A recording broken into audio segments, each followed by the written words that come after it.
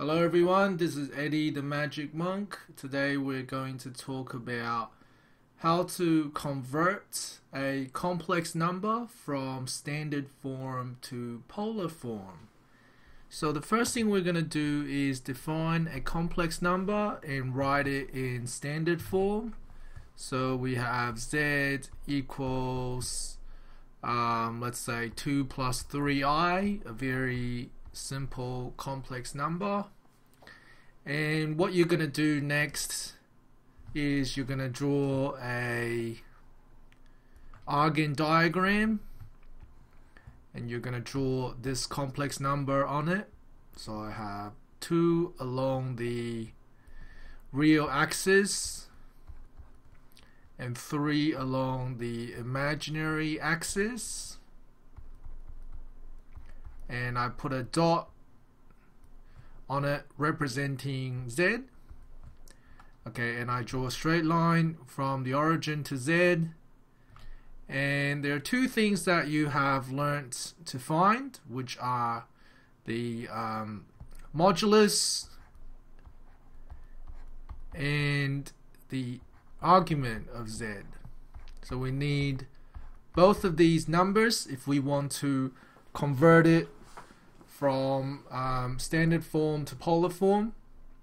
So to get the modulus, which is the length of this line, you would go square root of 3 squared plus 2 squared. So if you don't know how to do this, have a look at our previous lesson. Okay, so it's square root of 9 plus 4, which is square root of 13. Okay, now let's try to get the argument of z. So the argument is the angle that this line makes with the horizontal, and it is found by doing inverse tan bracket opposite over adjacent. So that's inverse tan 3 over 2, and if you put that in your calculator, so you put it on degrees, and then you go inverse tan bracket 3 over 2, and you get 56.31. So I'm going to write that in here. 56.31 degrees, and that is the argument of z. Okay, the next thing that you will discover is that if we write out this triangle that we have, okay, so let's draw out this triangle separately so you can see what I'm doing. So this is the right angle triangle that is created with the complex number modulus as the hypotenuse. So if I draw out this triangle, okay, I have theta over here, which is 56.31 degrees. I have the modulus, which is square root of 13. Okay, and I have the vertical line. So the right angle is over here, and the vertical line is 3 units, and the horizontal line is 2 units. Okay, now what I'm going to do is I'm going to write out the trigonometry ratios for sine and cosine. And you will see why I'm writing this out in a second. Okay, so sine theta equals opposite over hypotenuse. Now I'm going to substitute the numbers that I have in here in this triangle into the formula. So the opposite side is 3, the adjacent side is 2, and the hypotenuse is square root of 13, because this is my theta. So let's substitute those numbers in. So I have sine 56.31 equals 3 over square root of 13. Okay, now if I rewrite this, if I rearrange this to make 3 the subject, then I have square root of 13 times sine 56.31 equals 3. Okay, so in other words, I've made 3 the object. The subject, not object. Okay, I'm going to do the same thing with cosine. So I'm going to substitute the numbers into this equation. You'll see why I'm doing all of this in a second. Just bear with me. So I rearrange this to make 2 the subject.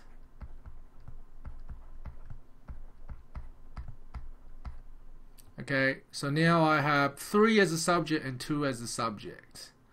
Okay, now if you have a look at our original standard form equation, I have the 2 used over here, and I have the, oh, oops, wrong color. I have the 2 used over here, and I have the 3 used over here.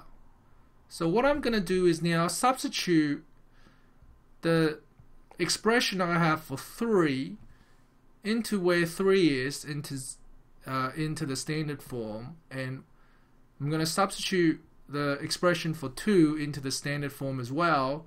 So I get z equals, so let me write this out again, z equals 2 plus 3i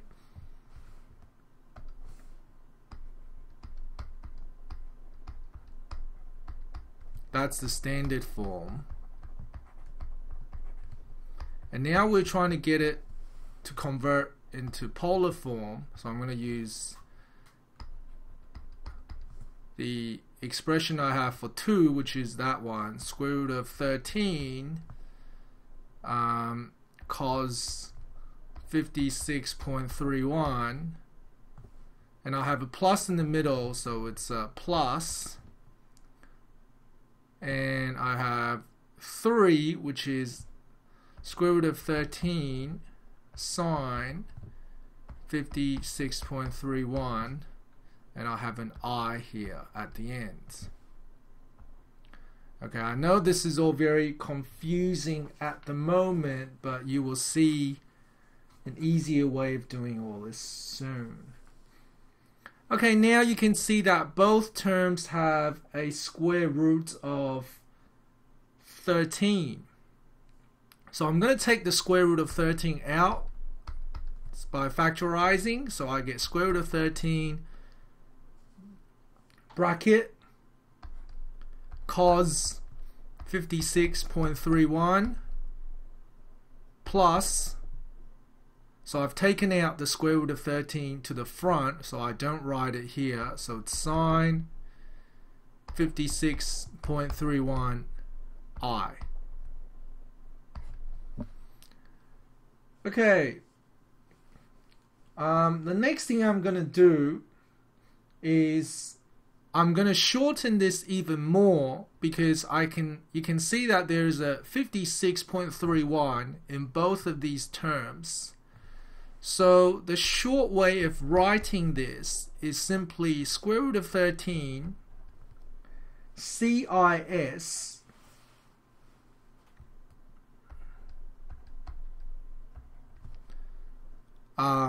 CIS 56.31. Okay, so CIS, the C represents cos, the S represents sine, and the I represents the imaginary number. So that is simply what those 3 letters mean, and this final result here is what we call polar form. Okay, so all the calculations that we have done in order to get to polar form, basically anything that I have done from this point onwards, is just to show you what it all means. Okay, to get to polar form, the only thing you need to do is find the modulus, find the argument, and then you can write it in this form, because square root of 13 is the modulus and 56.31 is the argument of z. Okay, so basically the formula that you need is, in standard form, if we have z equals x plus y I, where x and y are real numbers, okay, then in standard form, in polar form, what you will have is z equals r cis theta, where r is the modulus of z and theta is the argument of z. Okay, so hopefully you guys now understand how to convert from standard form into polar form. See you guys next time.